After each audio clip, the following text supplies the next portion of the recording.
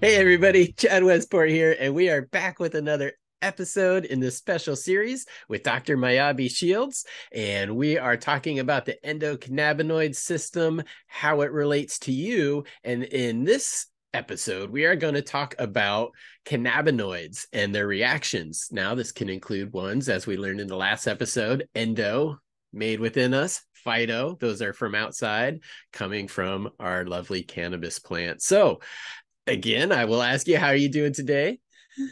I'm doing great. I'm curious. Well, okay, let's see what the question is. What types there are so many interactions. Yes. Well, one of the things that we hear about a lot about lately is, the synergistic effect Okay. or the entourage or the whole plant effect. Maybe some of these different cannabinoids, like we briefly covered THC and CBD. But what about some of these other things like CBG, THCV? You're the expert here, so I'll let you Totally. do the initial soup. Okay, fun fact. This is the only fun fact, and then I'll get back to then I'll get back to answering the question, I swear.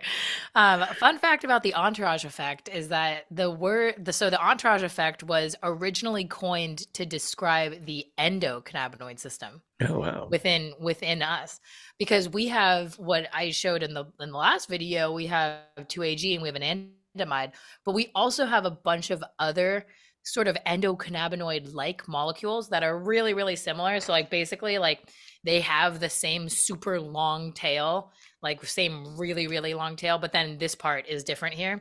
We Okay. have one of them that's called N-arachidinoyl dopamine, which basically it's a dopamine molecule on the end right here. We have Huh. N-arachidinoyl serotonin, where there's a serotonin molecule on the end here.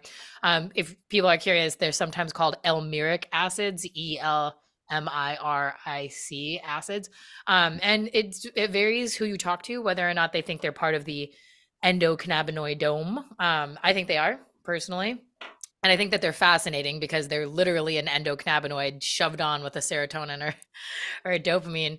But so there's a bunch of them. And the entourage effect was originally coined to describe the endocannabinoid system and kind of like Hmm. the interaction of all of the large, like mostly anandamide and 2AG, but these balances between the two and how it's actually the different levels of both of them will cause very, very different reactions in the body. And so in terms of how it plays into cannabis and like strain specificity and all these different things. I mean, there's more in the cannabis plant than just the cannabinoids, right? There are terps, there are esters, there are so many other things. And then, what I was studying before, real isolates, and then if you smoke, dab, or vape, then you're setting it on fire. And so you're creating a whole bunch of other rare molecules as Wow. well. And it does, in my opinion, it does affect the way that they feel. And I mean, I've talked about it at length that I think that even with edibles, there is definitely something there where there are different, they feel different, right? Edibles that are created with distillate or isolate versus like just a butter or Mhm. something that is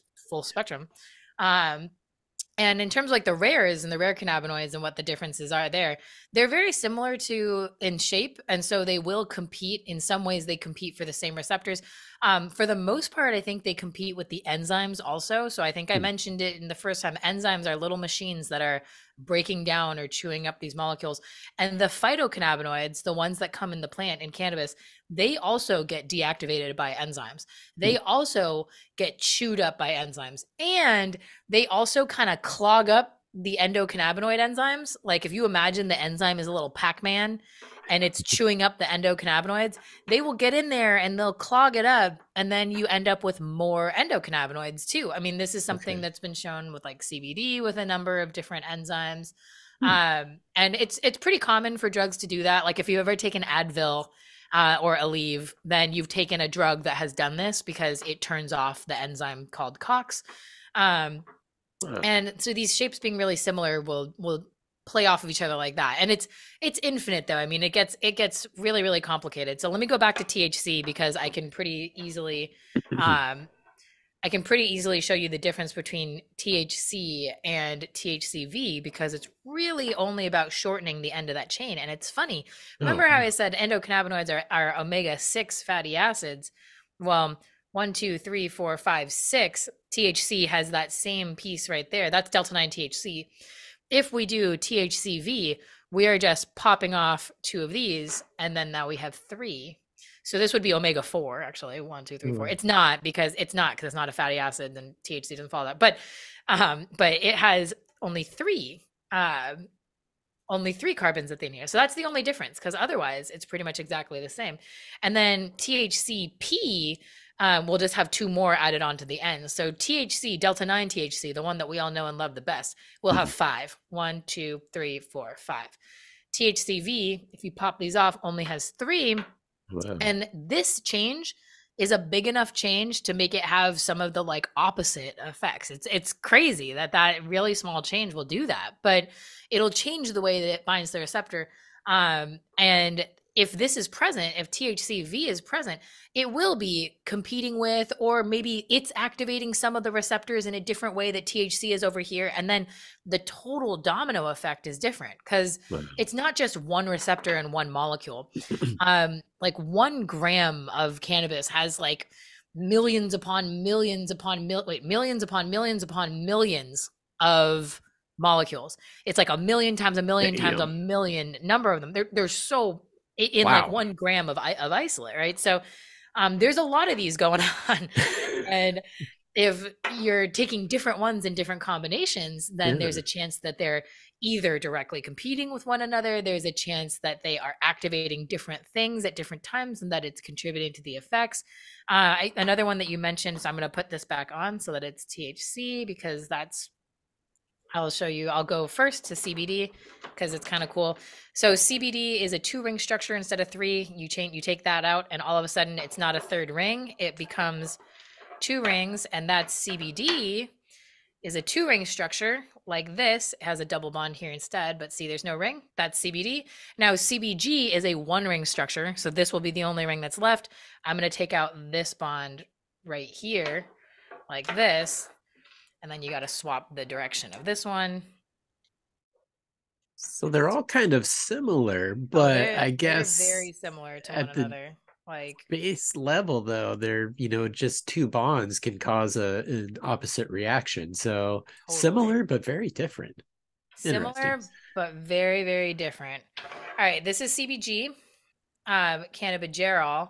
And the reason why it seemed like it was really easy for me to go from CBG or from THC to CBD to CBG, actually the plant goes in the other direction. So Mhm. people might have heard CBG called the mother of all cannabinoids, and it's actually not. That is not the way that it is. It is in the plant, it's the acid derivative, right? You're a grower, so all the growers will know that there is not no, but there's limited amounts of THC present in the flower. The flower actually has THCA, carboxylic acid, present, and CBDA and CBGA. This is a carboxylic acid. This will go right on here, like that. Boop. This is now CBGA. So the Mhm. plant will make this first. That's why CBG is sometimes called the mother of all cannabinoids. But it's really flexible. I have noted that about CBD. I think CBG is fascinating. It has activity somewhere right in between CBD and THC. And I Hmm. do think it feels that way. I do think it feels kind of right in between. It does interact with the CB1 receptor. It does hit a lot of it hits a lot of this different class of receptors called the TRP receptors, transient receptor potentials. They're the vanilla receptor, like one of the ones that interacts with vanilla inside of our taste buds, is part of this like class of receptors. Wow. And yeah, it interacts with a lot of those, and I do feel like its effects are right in line with in between CBD and THC, which is interesting, because it doesn't look like them at all. But the reason why it was easy for me to do that is because the plant will take this and will take this and turn it into either THC or CBD. So first, that's why if you people who harvest early will get CBGA likely in their flower, right? Because it hasn't yet gone through the process of creating this bond, that, creating this bond to make it into either CBD, or adding the two bonds to make it into THC. That is fascinating. That is, wow, that is great stuff, because I'm at a loss for words. I mean, it's not well understood how they interact together. Something that I talk about a lot is that my favorite mixture is actually 40-40-20 CBG, CBD, THC flower. I mix them Hmm, into like a little salad. okay. So I like keep my main grinder. I keep my like biggest grinder just 50-50 CBD and CBG hemp. And then I get to add in whatever THC flower I've got going on, because I like to change that one up more. Where I feel like there's more variability, and that's something that it's kind of been a staple of mine that I've been doing for a while now, where it's super mellow. It's like a daytime. It's like a very, very mellow, no anxiety, like very moderate experience. And it's mixing a lot of these in a way that kind of they buffer each other.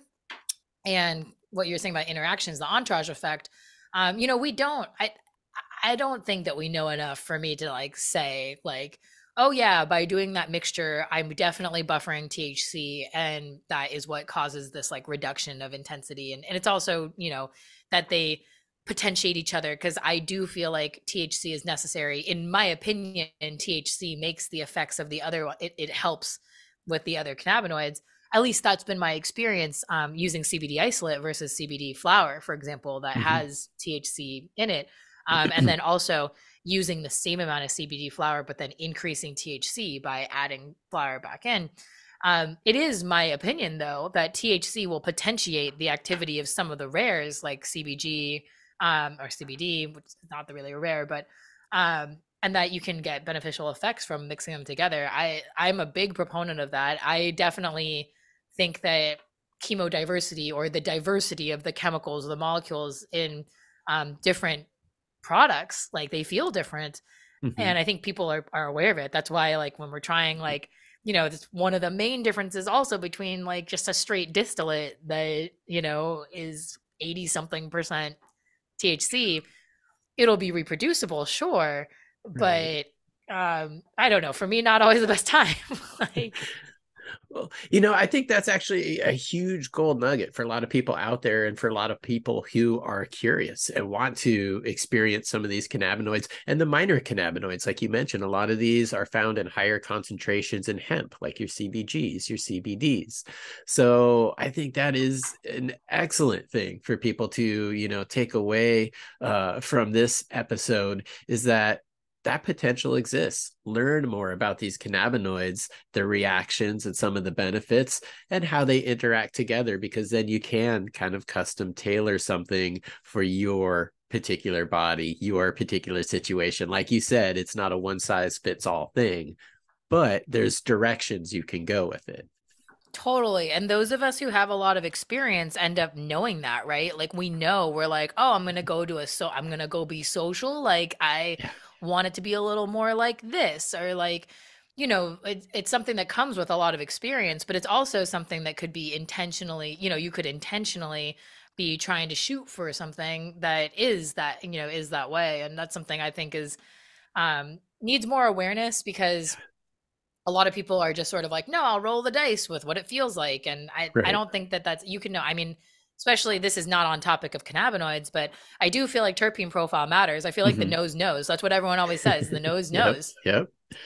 I mean, and Yep. it contributes as well. So, and we have early evidence of that, but I mean, this is still an early and exciting time, right? Like, the question is whether or not we had that evidence at the molecular level, would it change the way that we feel about all of the evidence that we have in the community? Anyways, that's just like a philosophical question. No, it's perfect. And that's something I guess we will leave people to ponder that, folks. Until the next episode, we will be back with this special series again, featuring Dr. Miyabe Shields. Get your questions into the comments, and to find her, please go to the links down in the description. Give her a follow. Learn much more than what we're offering here. We're just scratching the surface of her knowledge. So thank you again for being here, and we will catch everybody next time. See you then. 1, 2.